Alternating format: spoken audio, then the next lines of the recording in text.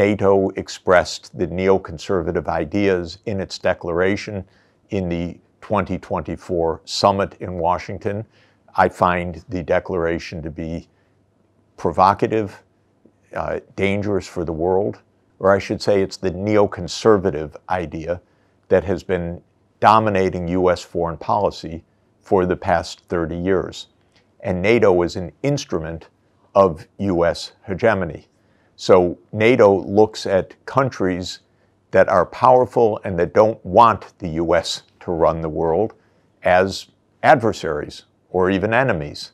And in this regard, Russia and China are viewed as adversaries or enemies because Russia and China are advocating a multipolar world, not a US-led world. NATO should have nothing to do with East Asia.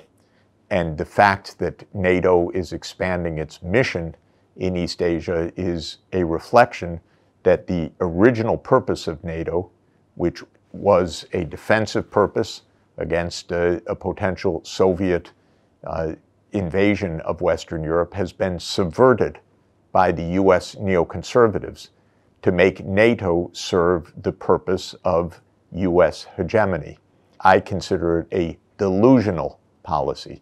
The US cannot dominate in Asia.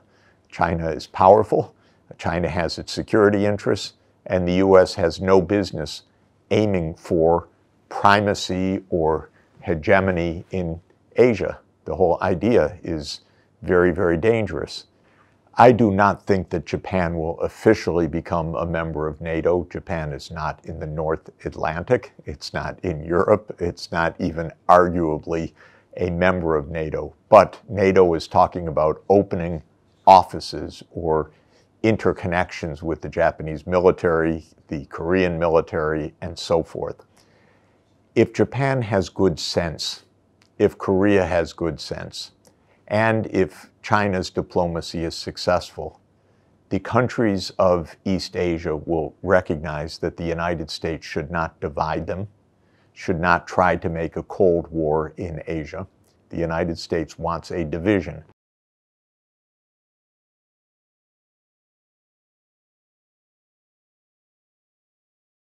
The war is not between Russia and Ukraine. The war is between Russia and the United States.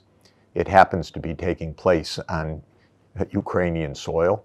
The United States unilaterally abandoned the anti-ballistic missile treaty in 2002 and began to place missile systems in Poland and Romania, very close to Russia's borders. It's one of the reasons why this war is so dangerous. These are the two biggest nuclear superpowers.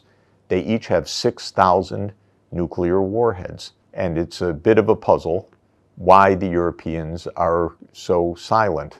As I said, in part because they're part of a US-led political machine.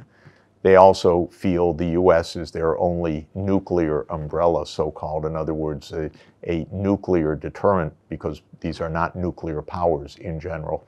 But I think that they miss the main point, which is that a more cooperative, much less aggressive NATO policy would make the European countries far more secure and would make Ukraine secure, because this US-led hegemonic approach, in other words, trying to dominate, is only creating bigger and bigger risks in Europe itself.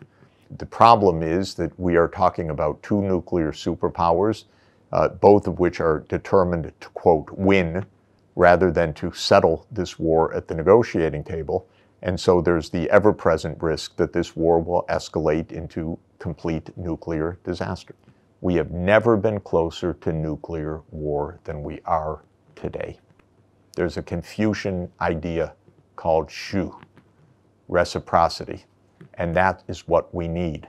The United States should not do unto Russia and China as they would not want Russia and China to do unto them, just as the United States would not like China or Russia to have a military base or missiles In Mexico, along the border with the U.S.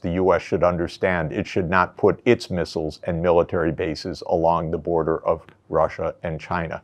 Confucius would understand this very well. This is just the golden rule. And if we could get behavior that way, the world would be far safer than it is today.